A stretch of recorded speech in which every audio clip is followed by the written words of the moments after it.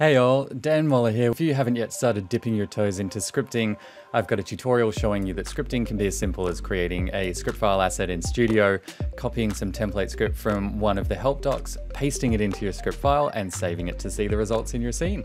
We've also released MultiPlane Tracking for tracking multiple horizontal and vertical surfaces. We have Haptic Feedback to trigger vibration on Instagram. You can control layers now through the new Layers module. We have block updates with input and output for audio and animation. There are new 3D environments in the simulator to test your world effects.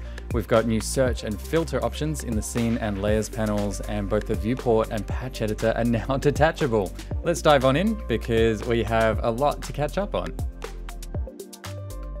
If you were watching Connect, you will have seen that we're now Meta Spark, and we're thrilled to see that so many of you in the Meta Spark community love the rebrand. So we can't wait to bring you some really exciting new features under our new banner. At Connect, we gave you all a peek into the future of AR, with a key next building block being virtual objects in Meta Spark. And in the not too distant future, you'll be able to build these virtual objects in Meta Spark Studio and test them in the Meta Spark player on MetaQuest devices. Now, this is a super exciting jump forward on the road to AR glasses.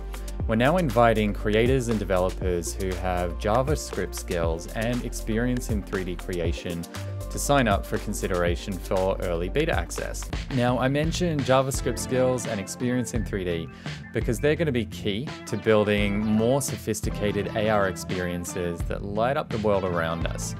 And if you haven't yet started exploring these, there's no time like the present. So I thought we could get started today just taking a quick look at how you can use scripting to elevate your world AR experiences. So scripting is important because while the patch editor is super powerful, there are some things that you can't get done without scripting. So for example, while we've released the dynamic environment texture that you can use to light an object realistically, sometimes that's overkill and you just need a simpler, more lightweight solution. And this is where something like the lighting estimation module in scripting can come in. So let's take a look at it. To demonstrate all this, I've created a very simple scene here. I've just added a sphere floating here in space. You can see it up here in the simulator. And I just have a default ambient and directional light as we do with any new scene that we're starting to build. So what we want to do is make it so the brightness of the simulator, the lighting that's coming in through the camera, affects the lighting that we have inside our scene and makes our sphere go brighter or darker, depending on how bright or dark that simulator is. We're going to do this through the lighting estimation module, and to do that, we need to first create a script. So I'm going to go over into the assets panel here.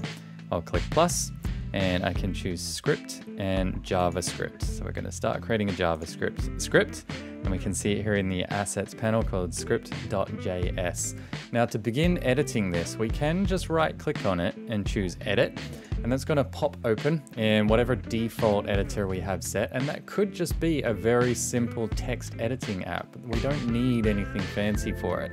However, it can be helpful if you're using a dedicated code editor, so you get things like syntax highlighting and other tools that make it a bit easier.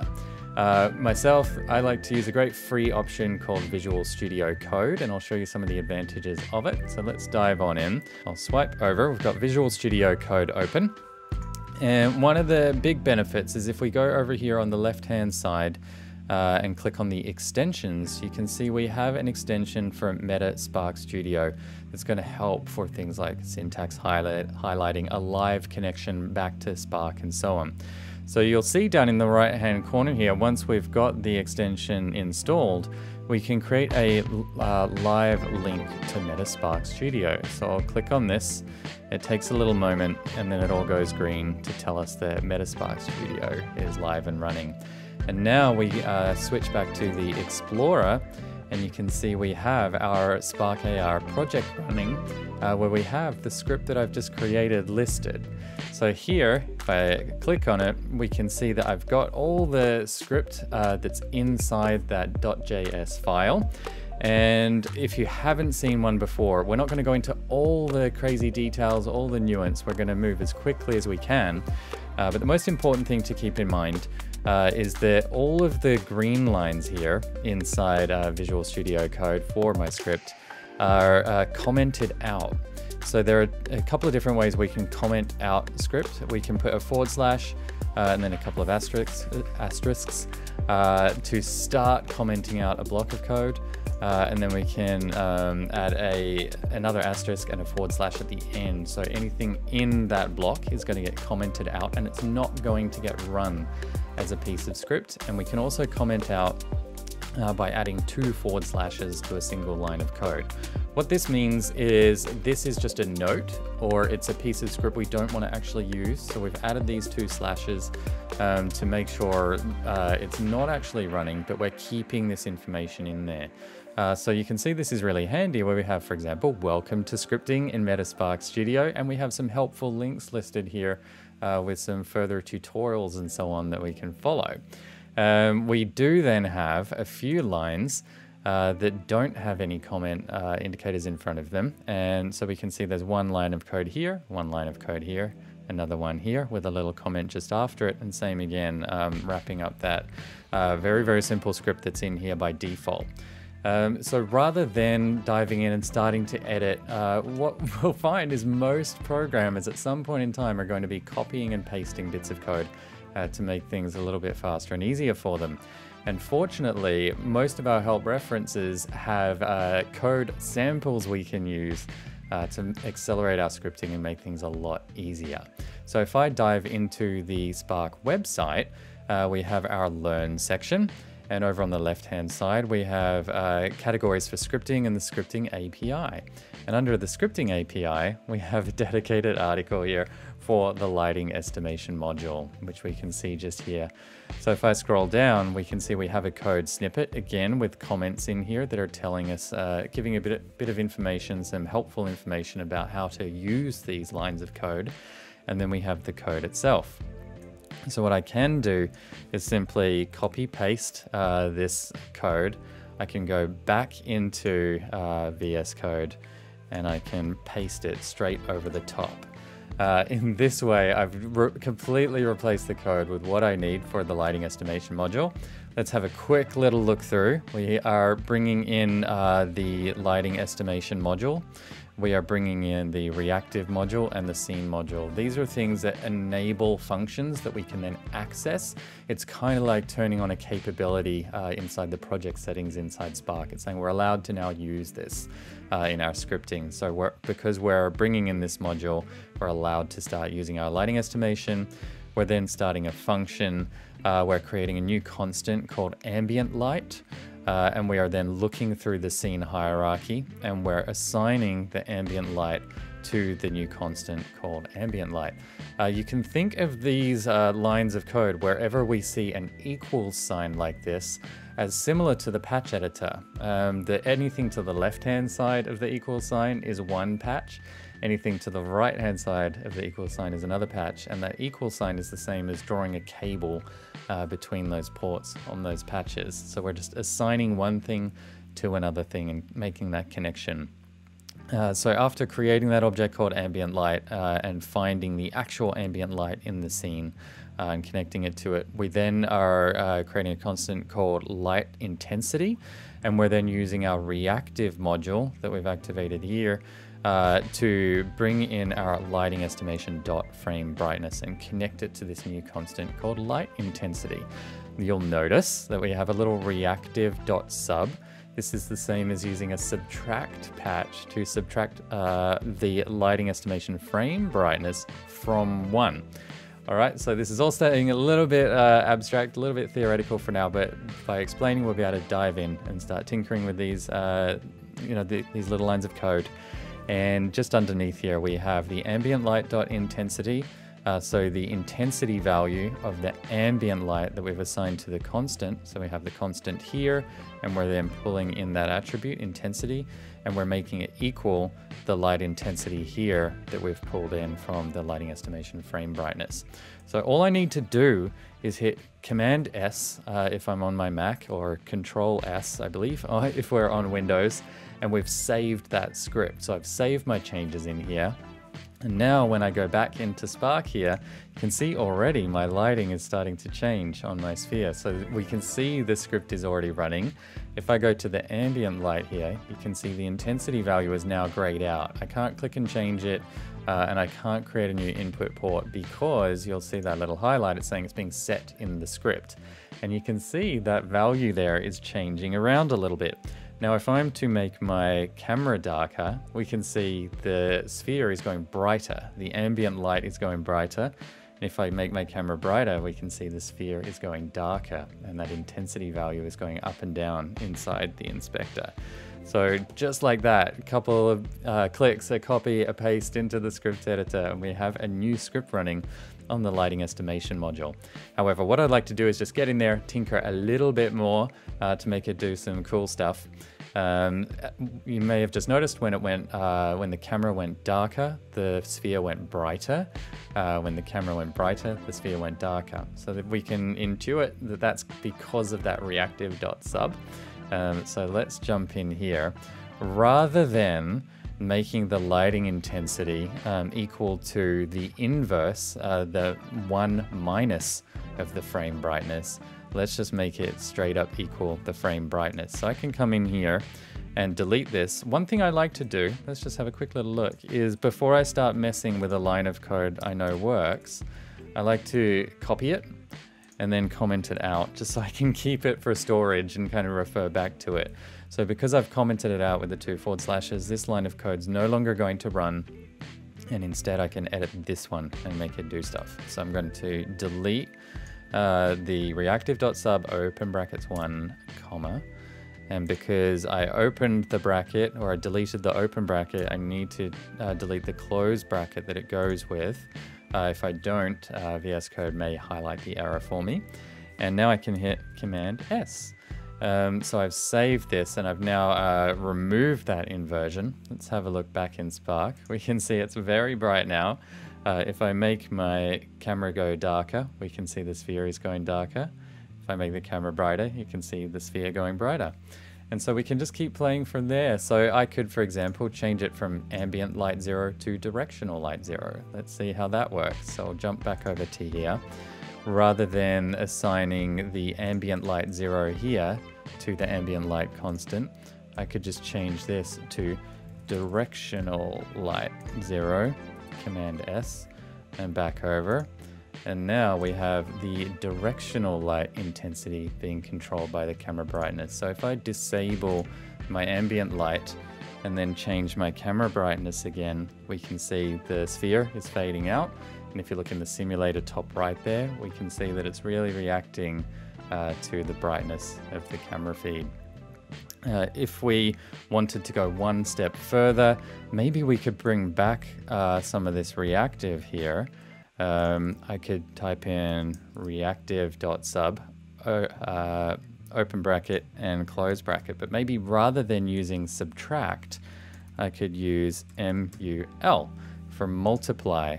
I could then have maybe 3 comma. So I'm now using a multiply function within our reactive module to multiply the frame brightness coming from my lighting estimation by 3. I'm now going to hit Command S.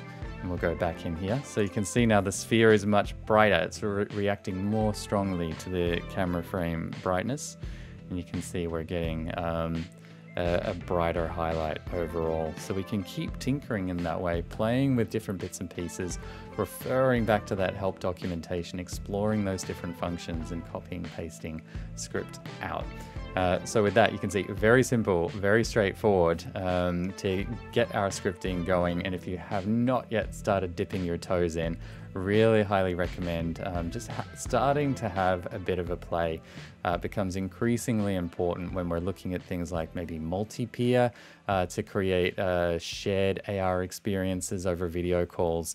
Scripting becomes really, really helpful with those kinds of things as well. So it opens up a whole new load of possibilities for us.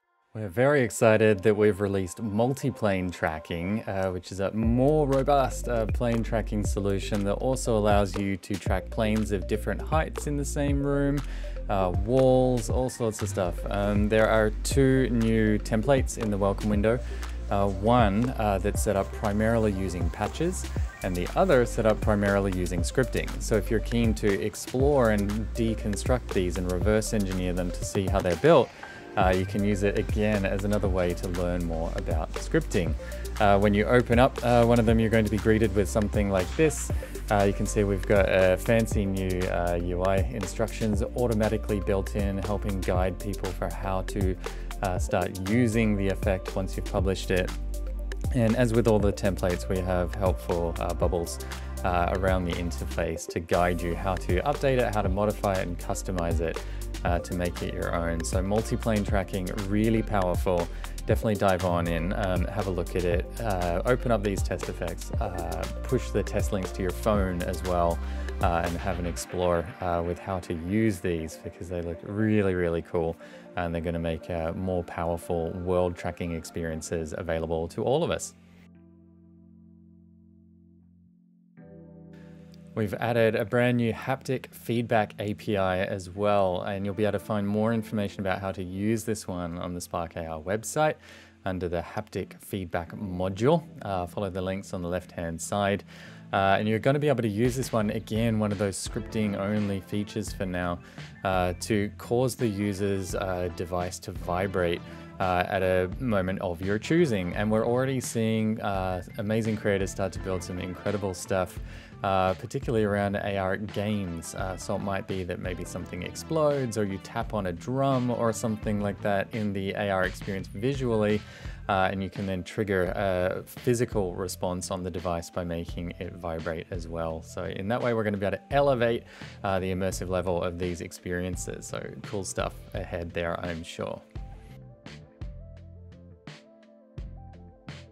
Another scripting friendly feature as well is the layers module. So using the layers module, you're going to be able to control your layers via scripting. So you'll be able to reorder them dynamically, create and destroy them, and assign objects dynamically to different layers too. So it'll give you more flexibility and control through that layers module via scripting of the render order of different objects inside your scene.